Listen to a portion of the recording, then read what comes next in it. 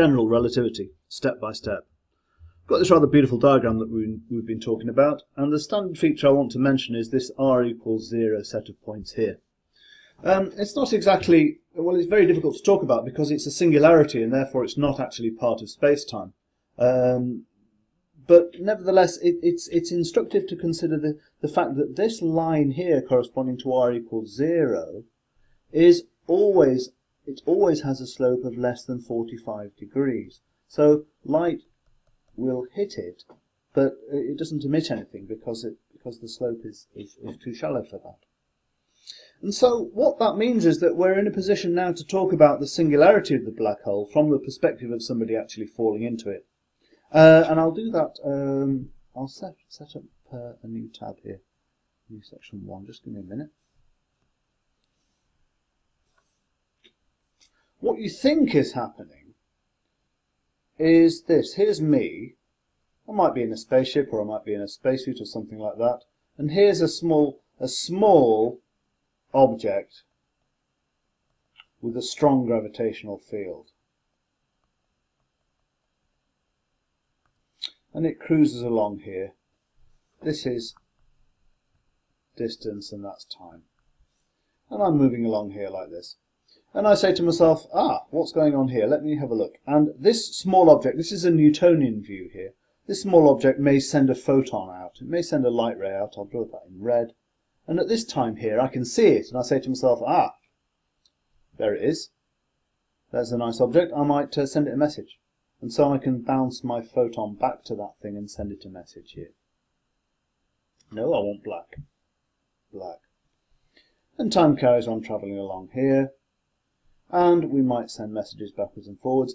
But I might say to myself, it goes along here, and I might say to myself, well, I want to get away from it now. And I might not be able to. It might sort of suck me in, and then bang, I hit it.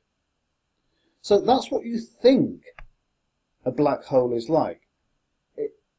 Or at least that's what one's Newtonian intuition tells you the singularity at the middle of a black hole is. We're all familiar with this. We're all familiar, or we can think easily about orbiting around Jupiter or something like that, and your rockets fail and you fall into it because of its very strong gravitational field. So this is a very, very, very natural way to view what's happening. However, it's not true for a black hole. Let me go back to the picture here. R equals 0 it's more like a time than a place. And so I've developed I'll go back here, I've developed a way of thinking about this. Let me do this and I'll pinch it a little bit. Here's me, and here's my head of department. This is me, and this is the head of department. And the head of department, I have my annual performance review with him, and he says, Hankin, you've not done very well. You've been very poorly behaved over the last year. I'm going to have to execute you. And you say, oh, that's terrible. I hasten to add the real head of department is a very nice chap, and execution figures only very rarely in his management strategy.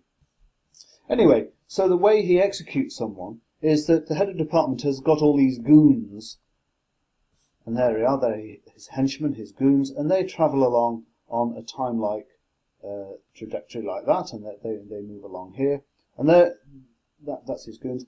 And he's got his goons have strict instructions that at this particular point in time here, at this point in time, whichever goon it is, they've got instructions that when their personal clock hits this blue line here, they are to shoot anyone who sees.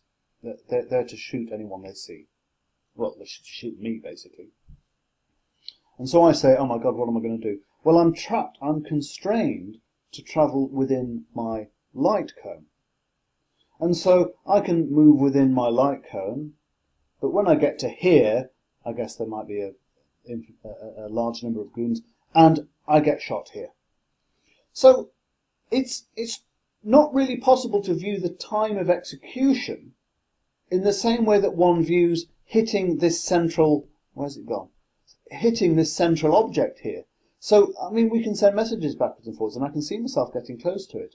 But this time of execution here, I can't see it. It's just something which I know is going to happen because of the ineluctable personnel management systems of my university. And it's, ooh, dear. And it's no good saying, oh, well, I can get my friend, here he is, and he can send a rope up and pull me. No, he can't. If I was here, if it was this system here, I could do, because I might get my friend who could send out a rope and pull me away, because that's how ropes work. But ropes can't help me getting to Monday morning, because I'm constrained to travel forwards in time. I must be inside my light cone at any particular time, and so I have got to be constrained with it. I can't stop time and turn time round. I can't look at this time of execution. This time of execution, if it does send out any photons, let's say it's not really an it, is it? It's a kind of a, well, it's a set of points on a space-like trajectory. It will send out photons like that, and I won't see any of those, because wherever I am inside my light cone, when I get there, I'm going to die. The goons are going to get me. They may subsequently send out photons, but I do not know or care about them. So going back to one's picture of the Kruskal Szekeres coordinates, which is here, let me just neaten that up a bit. It's very similar to my university's HR policy, because here I am, I'm constrained to be within my light cone, which is at 45 degrees. I've got to stay within that, and whatever I do, I'm going to get trapped, and I'm going to encounter R equals 0, which is going to kill me. So that's one way of understanding the singularity at the centre of the black hole, by using Kruskal Szekeres coordinates in this manner here. I'm going to stop there. Stop.